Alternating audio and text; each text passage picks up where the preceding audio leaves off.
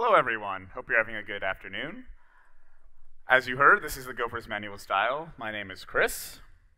And as you just said, I am a senior engineer at MongoDB.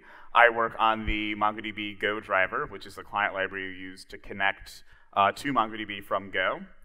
I've been writing Go for about 6 years, 5.5 years. You can find me on the internet at Scriptable. And 2 fun facts about me. The first is I am an avid baker. I have baked every week for the past 5 years. You can ask my wonderful coworkers about that.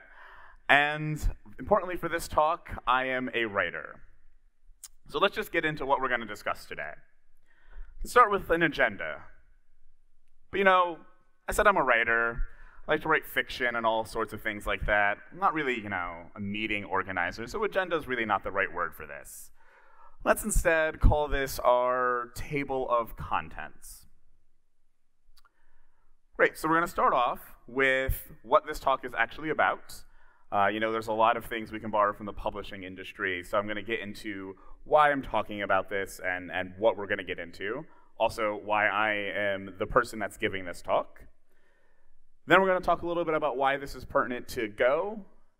And finally, we're just going to jump into the actual ideas that we can borrow from the publishing industry. So to start off, what is this about? In software engineering, we tend to borrow pretty heavily from other industries to get processes and ideas and best practices. This can be seen in the role of a software architect, which is clearly borrowed from architecture. But you can also see this in things like lean and agile software development, which are clearly taken from lean manufacturing and agile manufacturing.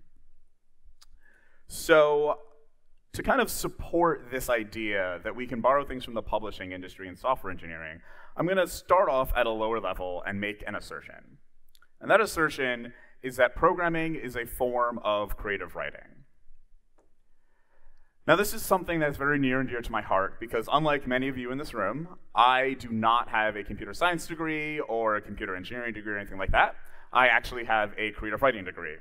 And the thing that attracted me to programming in the early days of my career was actually the similarities I saw between it and the creative writing that I had been doing in school. And to show this, I'm going to give you 2 concrete examples of how programming and creative writing are similar. The first is that creative writing is actually an extremely structured art. And it's structured in 2 ways. It's highly structured in the way that you actually produce the writing, and it's also highly structured in the writing itself. So the way it's structured in the way that you create it is that you don't sit down when you want to write a novel or you want to write a screenplay and just write chapter 1 at the top of the page and then start typing and then you write 8,000 words and then you're done. You have to do a lot of pre-work. You have to create in screenwriting these things called treatments, and in fiction, these things called character bios. And this is kind of fleshing out the backstory, where you're coming from, the history, because when you drop into a story, there's a lot of that has happened before. And you have to have all of that knowledge before you can really dive in to what you're actually going to be, to the story you're actually going to tell. So in that way, we have these documents that are very similar to the software engineering documents we have, right? Scope documents, design documents that we write before we actually start writing code. But the actual writing in creative writing is structured as well. In screenwriting, we have this thing called the 8 sequences. And by following this structure, you can actually predict down to the page at any particular minute in a screenplay what is happening and where you are. And this has actually completely ruined my ability to watch movies in America because everything follows this. And I'm like, oh, what's going to happen next? And I look at the time and I'm like, oh, this thing's going to happen next. And I ruin the movie for myself and my friends. So I just don't watch movies that much anymore. The other example of a highly structured writing is the 3-act play. This is something we all know. We know that plays have to have 3 acts. That's the kind of way that we tell a story. So in that way, the same way that our programming is very structured, we have interfaces, we have types, we have rules we have to follow. Writing is just like that. And the other way that programming and creative writing are very similar is that writing is actually a very iterative process. It's not like you write a treatment or a character bio up front and then just kind of leave it there afterward. Sometimes you need to go back and flesh out a new character or create more or elaborate on character bios you've written before to help you continue telling a story. So I hope with that I've given you a little bit of a taste of why I see programming and creative writing as very similar things.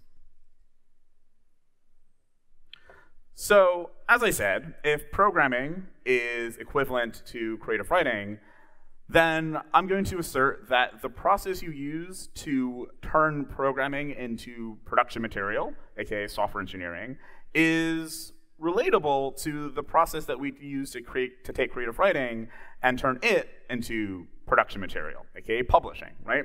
We take programming, we turn it into software, we take writing, we turn it into books, magazines, what have you. So that's my foundation for why I believe that we can take things from publishing and pull them into software engineering. And publishing is obviously much older than software engineering, so there is a lot that we can learn about how to efficiently create things over time, right? We publish hundreds and thousands of books every year, and most of the people writing those books aren't actual writers. So, why publishing? What is it about publishing that I really do see similarities to in software engineering?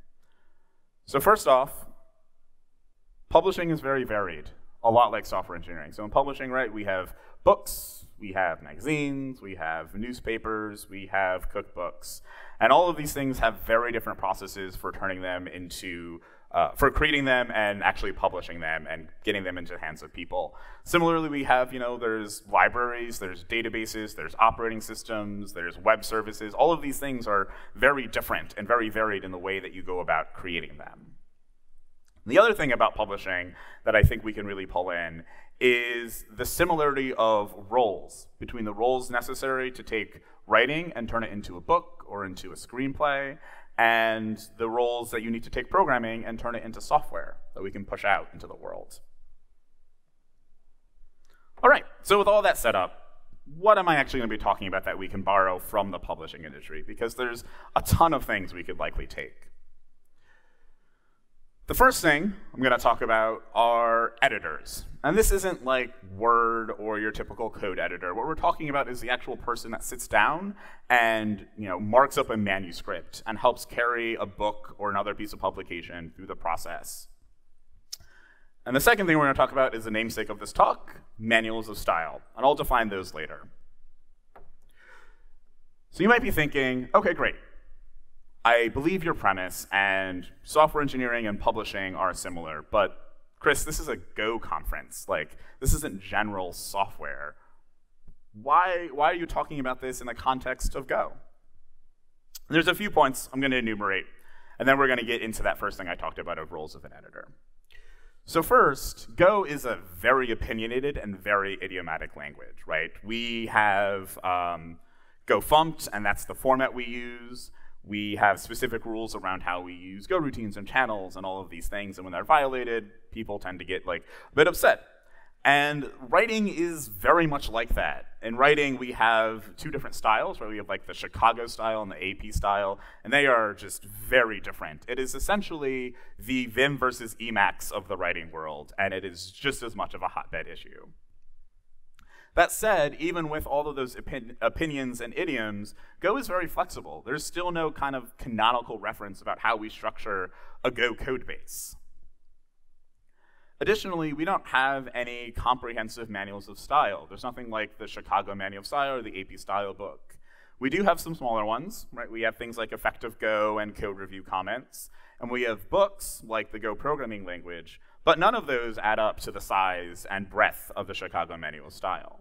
And while our industry does have manuals of style like Clean Code and the Art of Readable Code, those things aren't necessarily applicable to Go itself. Next, we have a very good foundation for actually adopting the ideas and the opinions that are so strong in publishing, because we already have very consistent code bases. As Rob Pike has said, none of us like the way Go formats our code, but all of us like Go format. And since we're already a community that has accepted that, we are in a prime position to accept other types of opinions and idioms that will help us build more consistent software. And finally, Go is growing and changing at a rapid pace. At this conference, we're talking about things like generics, things like modules, And these kind of open up the language to be a more complex thing. And people over time will want to be able to section the language off into just the things that they want to use. So I hope with that you understand why I'm actually giving this talk at a Go conference. So first up, let's talk about the roles of an editor, the first thing I think we can start borrowing from the publishing industry. And before I get into it, I'm going to describe the roles that an editor has over the course of a book being published, right? From actually writing a manuscript all the way through having a book that you can hold in your hands and actually read. So we're going to talk about editors, and then I'm going to talk about how we can actually see these roles mapped into software engineering. So the first role that we have in editing is an acquisition editor. This is the person that will actually acquire the manuscript that's going to be published. Sometimes they'll get mailed them from writers, sometimes they'll actually come up with an idea of their own, and they'll actually go and solicit a writer to actually write it. And in industry lingo, an acquisition editor will actually likely do the next three roles of an editor as well. The second part of the process is called developmental editing. And this is the part of the book publishing process where we move chapters around and we move things from one chapter into another, maybe get rid of entire chapters, rework our table of contents, that kind of stuff. The really high-level structuring of a manuscript. After that, we have line editors, and that is exactly what it sounds like. Someone that goes line by line through manuscript, checks for grammar, style, spelling, but also checks for things like coherency, making sure that your facts are actually correct, making sure that you are consistent, and if you're writing nonfiction, say, you haven't contradicted yourself in the course of your book, or if you're writing fiction that you haven't, that a character didn't learn something in chapter 10 that they've already learned in chapter 3. A little bit lower than line editing, we have copy editing. And this is kind of the end of the process for an acquisition editor and likely for an author as well. It's where we do the final typesetting and prepare a book for production. Copy editors will go through and they'll do grammar and style and spelling changes as necessary. But this is really kind of the final view of it, the final proofreading. And then the final type of editor we have is called a production editor. Now, as I said, the first four roles here are usually fulfilled by the same person, with copy editing sometimes outsourced. This production editor role is not fulfilled by that person at all. This is really the end that makes the book get published, right? This is the final typesetting. This is the person that keeps track of production schedules. They ensure that there's warehouses where the books can be stored so they can get to retailers, all of that type of stuff. So now I've described these roles of an editor through the book publishing process. I'm going to compare them to the roles of a software engineer.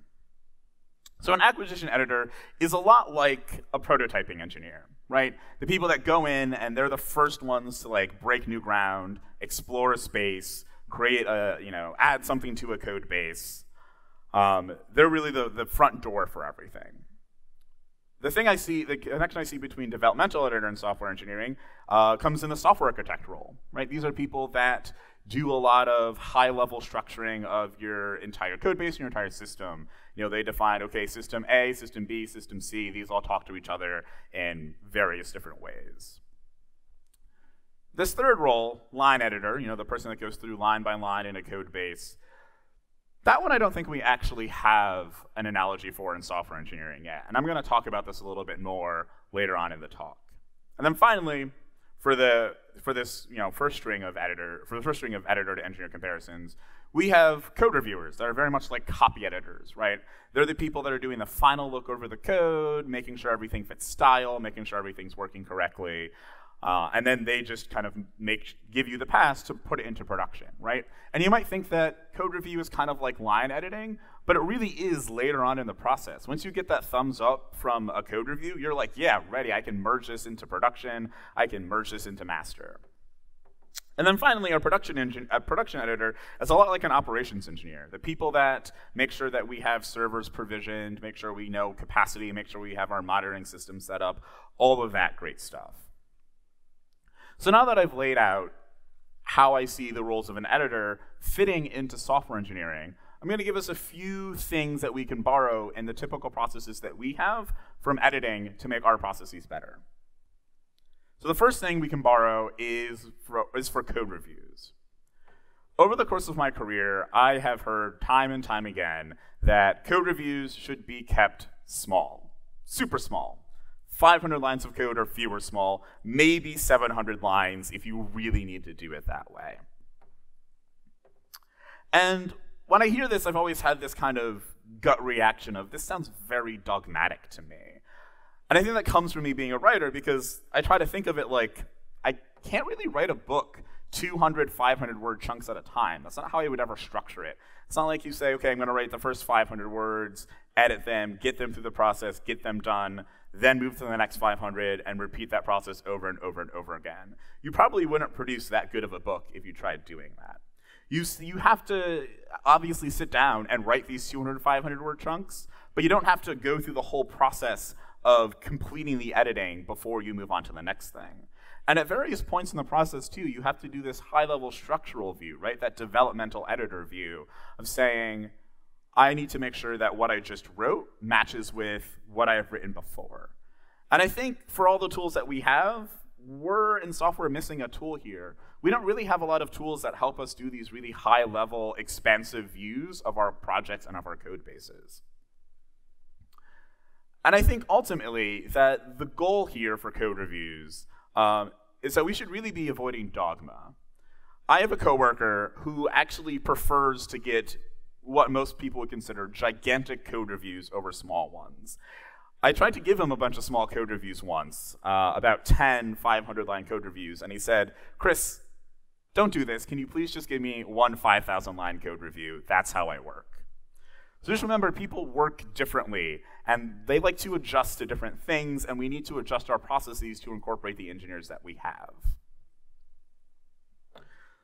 The next thing that we can borrow from the publishing industry relates to the way we structure our code bases and the way that we maintain them. I think a lot of the time we look at our code bases and look at the way we commit code as just the kind of final steps, right? Someone writes something, goes in the code base, and we're essentially just proofreading and editing it and saying, does this match what we think it should? Good, push it. And manuscripts for books require a lot more than just proofreading and copy editing. You need to do higher level structural reviews, as I just said. We need to take an expansive look at our code bases and make sure that everything aligns properly. And when I'm talking about structure here, I'm talking about things from the individual types, functions, methods, and variables that we have in our Go files, to how those Go files are named, to how our packages are structured in our directory, and how the dependencies flow up and down the directory hierarchy. And this can be an area for a large amount of contention as well. In the Go driver I work on, I made a decision last summer to split two packages, to split one package into two things. And now, this summer, I'm realizing that that was a terrible mistake, and that we have to actually do a lot more work to get around circular imports. And this is something that was likely fairly predictable, but we didn't take that high-level expansive look when we were writing that code to actually be able to incorporate that information and not fall into this mistake. Now, I do want to say that not every time we write code or build a code base or enhance a code base is it like we're producing an entire new book. So in this way, the continual delivery of software isn't going to match up with book publishing. It might be more similar to, say, a magazine, where you're publishing a lot of small things. Or it might be like the textbook industry, right? Textbooks get a new edition every year. There is some new content usually, and there's a lot of stuff that's been moved around. And as much as students tend to hate this, there is someone whose job it is to look at the whole book and make sure that it still makes sense at the end of the day, that everything still flows together, that you can still actually learn and acquire information that you're trying to acquire. Now, I think there's one area in particular where this shines the most in Go. And it's an area that over my entire career of Go, I have always been frustrated with, and there is a lot of knowledge out there about how to do this well, but unfortunately, nearly every code base I've ever worked on is just really awful when it comes to testing. Usually, when a code base gets started, we write tests in one way, and then some new people come on, and there's a new testing philosophy, and we change the way that we do tests. But rarely do we go back and fix all those old unit tests, right? You might have written thousands of lines of unit tests. Who has the time when you're trying to ship new features to go back and fix all of those unit tests or fix those integration tests and turn them into table tests? We usually don't, so we just don't. We kind of leave it there, and we get this lava layer effect in our testing part of our code base. And at some point when we have to rewrite a feature, we'll go back and we'll tear down all of the old tests and we'll put in a whole bunch of new ones. And we'll be like, great, this is better. And sometimes we might get so bad that we just say, we're gonna burn everything to the ground, write an entire new testing framework and move everything over and take all of the time to do that. I think that's really unfortunate because that's obviously a gigantic waste of time. So I've come to think about testing in the same way that I think about a notes or footnotes and bibliography section of a nonfiction book. In a bibliography section, you don't really expect most readers to actually ever look at it. It's not something that a lot of people care about. They're like, oh, there's notes here. Great, I just read 400 pages. I'm not gonna read 100 pages of notes in bibliography. However, if you don't include your bibliography, your book isn't as legitimate anymore. It doesn't have that backing that it did. People can't go and interrogate your sources and ensure that what you have written is actually what your sources have produced.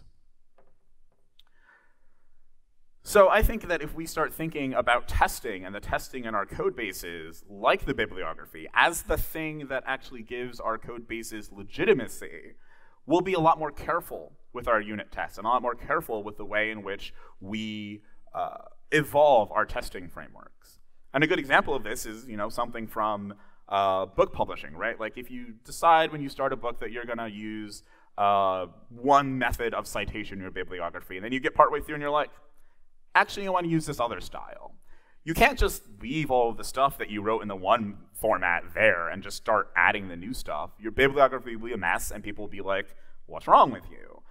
And that's the same thing that's true in our Go code bases, right? We don't want to just leave a giant mess for people to have to wade through and try to understand and add on to later. So in a book, when you change the citation method, you go back and you fix all the old citations. So in our code bases, when we change our testing methodologies or our testing frameworks, we have to go back and fix all the old tests.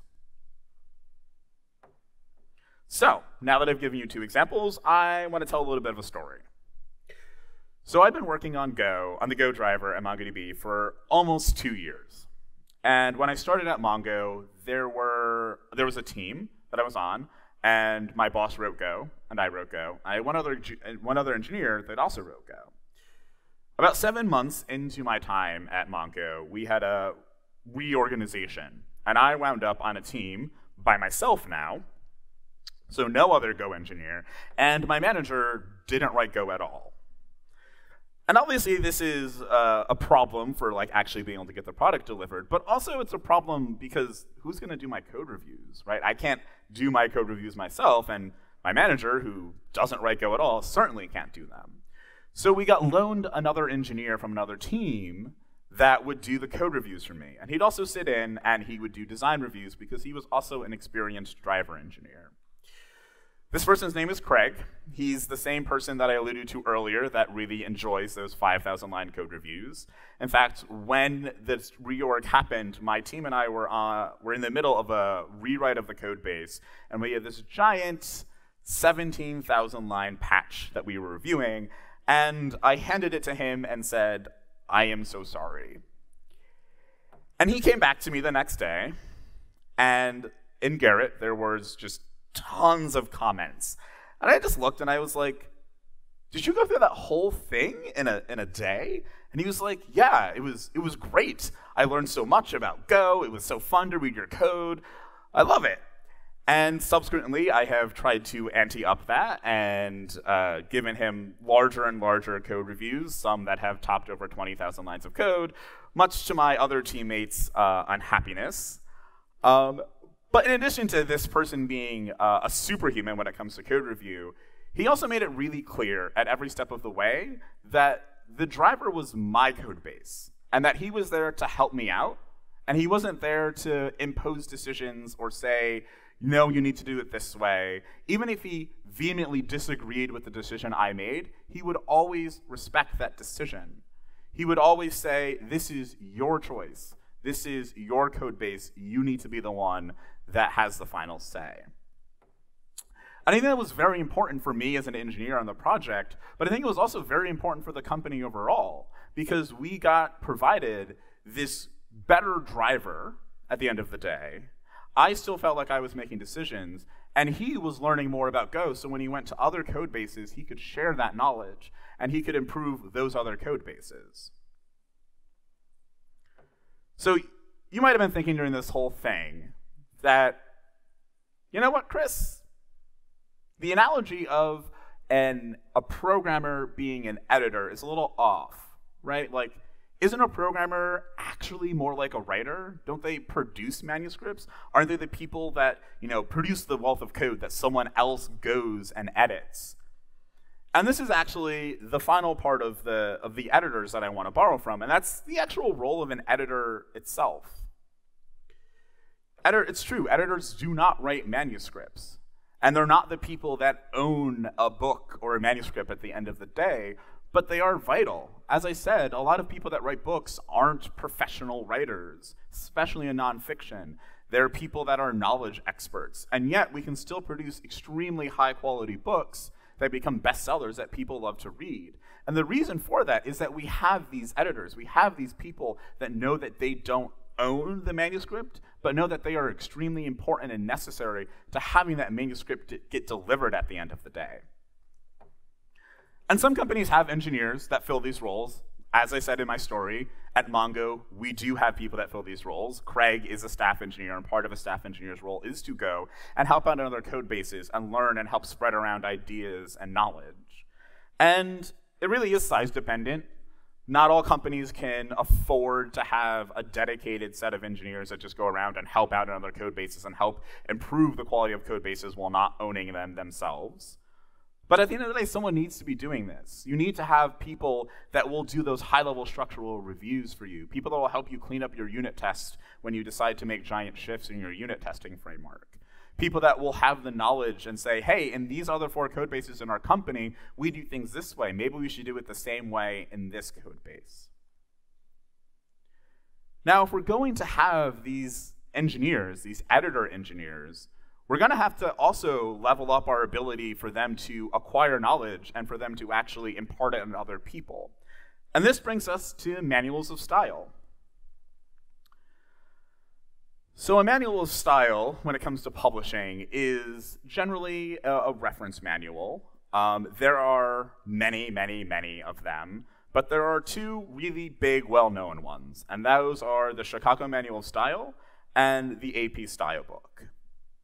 And as I said, in software engineering, and in Go engineering, we do have analogous manuals. We have code review comments. We have effective Go. But if you look at the size of the Chicago Manual of Style and compare it to effective Go and code review comments combined, you will see a very large difference. They are that big versus that big, right? It's incomparable. But some projects and some companies do have their own manuals of style, right? Google has their own C++ manual of style, and lots of projects have tried putting together their own versions of things like the Chicago Manual of Style and the AP Style Book. So I just spewed a whole bunch of words about manuals of style, and I didn't really explain what a manual of style is. So let's dig into that for a little bit. So as I said, a manual of style is mostly a reference manual. You don't learn how to write, you don't learn English from a manual of style. That's not its goal, it's not its purpose. So it expects you to have an understanding of the language already. It's for people that are already writing and trained in the language to use. I think the most important thing about a manual of style is that they are extremely prescriptive. The purpose of the book is to give you a definitive answer to questions that are likely very ambiguous. A very good example of this is when you have a quote in a block of text, and the quote ends the sentence. Do you put the period or question mark or exclamation point inside the quote or outside the quote? That is another Vim versus Emacs level of disagreement. But the manuals of style tell you which to do, and I'm pretty sure that Chicago and AP actually disagree on this fundamentally. The other thing that manuals of style do for you is they provide a high level of consistency. By being so prescriptive, by giving you answers, they make it so you can say, this thing right here needs to look like this, not what it looks like now. They ensure that you don't put the period inside of the quotes for half your book and then put it outside the quotes for the other half. And as far as manuals of style go, there's a hierarchy of them as well. There are the mass-published ones, like the Chicago Manual of Style and the AP Style book.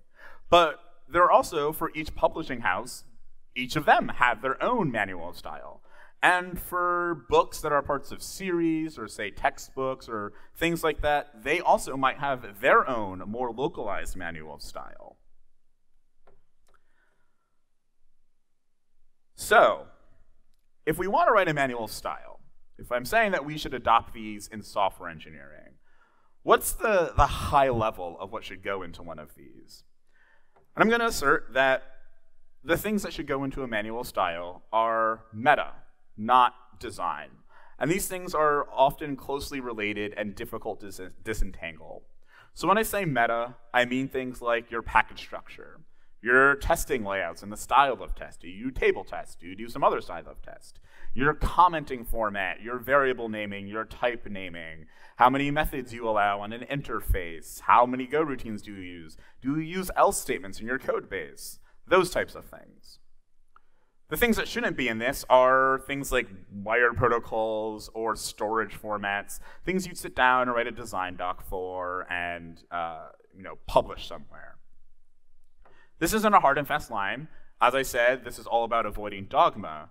And a good example of a time when you might want to include something that is closer to design than meta is if you have, say, a set of web services, and you want to say, all the endpoints of your web services must use this specific authentication and authorization middleware. That's a great thing to go in a manual style. It's something you absolutely want to be consistent across your code bases. So when you get kind of toward the middle, it gets really fuzzy. So, how do we get started? So the first thing we can do is we can start with a community manual of style. I really like code review comments, and I think that's a really great place to start. I often leave many comments for people on my team and say, hey, look at this in code review comments, or look at this other thing in code review comments. The other thing that you should absolutely not do is sit down and try to write a manual of style all at once. These are not revolutionary documents, these are evolutionary documents. The Chicago Manual of Style, that 1,000-page manual of style I referenced earlier, started as a small collection of style sheets that came out of the book publishing process at the University of Chicago Press. And to provide a little context here, a style sheet is something that is produced during the copy editing process of a book. And it either A, documents the styles of that book / manuscript, or they document how you've deviated from the prescribed manual of style. So the University of Chicago Press took all of these documents, bound them together in a book, and published it. And the first one was only about 100 to 200 pages long, and over 17 editions, it has grown to 1,000 pages. So this is a very evolutionary process that happens slowly over time. And the main way you can know what you should put and when you should put something in your manual of style is when you're asking questions about your code base. When you say things like, why is this thing like this? Or why have we done this in this way? Especially things that don't really have a consensus anywhere and that are very opinionated and malleable. Whenever you ask questions like that, you should put them in your manual of style. And eventually, if we as a community start building out code review comments and create larger and larger manuals of style there, and then companies build out their own manuals of style, and projects build out their own manuals of style, you want to have a way of kind of reconciling all of that without repeating. So we can build tools like Godoc that help merge all of these manuals of styles together and kind of cascade the styles down so you know in an individual code base which styles you should be using and which things you should be changing. And as I've said all along, this is really about not being dogmatic. So even people that religiously follow Chicago manual style, sometimes in particular writing will deviate, and they might deviate heavily. And that's okay, because there's an adage, learn the rules and then break them. And this applies to writers very heavily. So the thing you have to do is first learn the actual rules. You can't just break rules because you feel like it. You can't just put the period outside of the quotes because I feel like it today and it's a Tuesday or whatever. You have to understand the difference between putting the period outside and inside, the context of what you're publishing, and the context of the greater ecosystem within which you exist. Second, you can't just break the rules because you feel like it and then not document it. So if you do have a manual style, and then you do decide, in this case, I want to deviate from that manual, you need to actually track that deviation. You need to write it down. You need to produce a version of a style sheet that says, this is how we have deviated, and more importantly, this is why we deviated. A lot of these decisions that you'll put into a manual style will be things that you can revisit in a month or a day, or a month or a year, or 2 years or 5 years, and you can be like, oh, I don't know why I did it this way. Obviously, we should have done it in this completely other way. So writing down the why behind it is very important. And a lot of manuals of style, like the Chicago manual style, have these long articles in them describing things that might seem mundane to regular people, like, should you use numerals or should you spell out words when you're saying a number like 45? And most importantly, you need to stay consistent. That's the reason you are writing these manuals of style and why you're using them. If you continue to deviate every time from your manual of style, you'll lose the very thing you're trying to get from that manual of style. You have to ensure that when you do those deviations, they're done purposefully, and that when you do them, you go back and you change everything else it affects. Once again, you can't change your citation format halfway through your bibliography and then not go back and update it. So, in conclusion, today I've talked about why Go is in a really good position to borrow ideas from the publishing industry. From our already great foundation of using Go format very heavily to have highly structured and consistent code bases, to our growing language features.